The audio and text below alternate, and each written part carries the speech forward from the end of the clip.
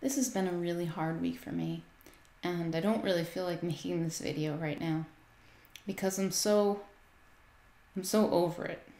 I just want to be done. But apparently I'm not, because here I am. I lost two of my cats who I had for 17 years and 19 years. Java and Loki. I should show you a little longer, right? This is them when they were young. Back in the day when we actually used film in our cameras and framed photos like this. So it was really hard. If you've ever lost someone you love, and who hasn't, in some way, shape, or form, you know it's hard. So I've been up and down all week thinking, okay, I finally cried myself out, and nope, I guess I haven't. But here's why I'm sharing this with you. Not just to hash this out again, but I recognized something. I had a really interesting insight. And that is that as a part of my 60-day inspiration experiment, I have been rating each day on the level of inspiration from 0 to 10. Because I'm really looking for what inspires me and what's not so inspiring, right?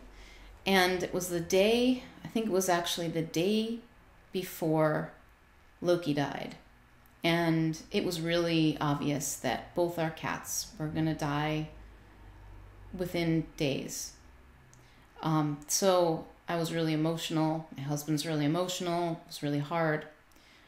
But I had this amazing conversation with a mentor and advisor of mine who got really vulnerable and let me see what he wants to bring into the world. And it was so beautiful. And I was really inspired. And I had another conversation with someone. And while all this was going on, I had a conversation with my coach, and, you know, I just, it was so exciting, inspiring. I felt grateful. And so in the midst of all of this, at the end of my day, I'm filling out my inspiration meter, you know, how inspiring was this day today? And so I reflected on everything that happened, on all the sadness and pain and everything that transpired. And I gave that day a 10. And I looked at that number I wrote down and I went, how was today a 10? My cats are dying. I'm feeling sadness, deep sadness and grief. And I'm also experiencing this really incredible gratitude. And that was the biggest insight in this inspiration project so far. And that is that inspiration isn't feeling good all the time.